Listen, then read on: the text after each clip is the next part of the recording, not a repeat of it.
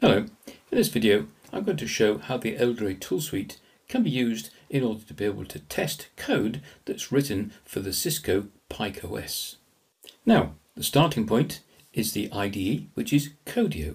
And inside CODEO I've created a number of projects.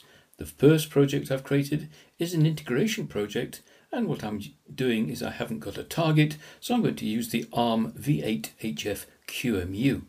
And I'm going to create, or I've created this particular project here, this application project, and inside there I've written some simple C code. And this C code, I want to do two things with it. First of all, I want to check, is it compliant to MISRA C 2025? And then secondly, I want to perform some unit tests on this code and check, does it do what it's supposed to do? And then secondly, to measure the structural coverage and ensure I've got 100% coverage. Now, there are a couple of ways in which we can justify violations. I could put a comment into the code, and this is what I've done in this particular case, and there I've got my justification text. Alternatively, I could put a justification into an external ini file, and that's what I've done here as well. Of course, ideally, I should correct any violations rather than just fixing them. Now, okay, what I've done is I've created a number of test cases, and I want to be able to execute these. And I've got a batch file that I've already run that's going to perform the static analysis and unit tests. So I've executed that. Let's go and take a look at the results. So here we've got TBreports.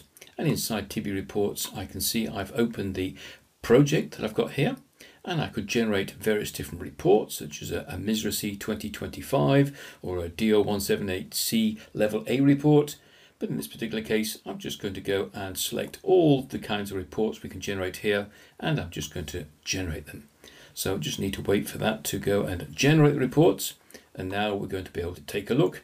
And first of all, we can see there's my application project, and it's not compliant to MISRA. I can see I've got some violations, but the quality of the code is good. Okay, well, let's take a look at the guideline compliance summary. And as we can see, we're not compliant against MISRA C 2025. If we scroll down, we can see we have some advisory violations. If we scroll down again, we're going to come across more violations. And we can see these are color coded depending if they're advisory or red if they're required. Now let's take a look at the standard models exclusions. And inside here we can see there were some violations that I've justified. And as I've mentioned, I've justified them in two ways. These are coming from the external ini file. And this is the comment we looked at inside the code. So very important to be able to see all the places where we have effectively excluded violations. If I want, we could take a look at the annotated code. So if we take a look at the code, we can see all the places where the violations occur, and these are going to be very easy to fix. Okay, what about the testing? Well, here we've got the unit module tests. So we can see that I've executed all my tests here.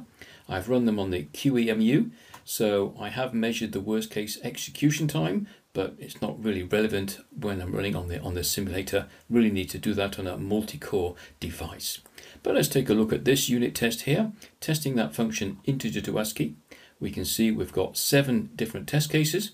We can take a look at one of these test cases, and we can see all the inputs, and we can see as well all the outputs, and the actual value is the same as the expected value, so the code is doing what it's supposed to do.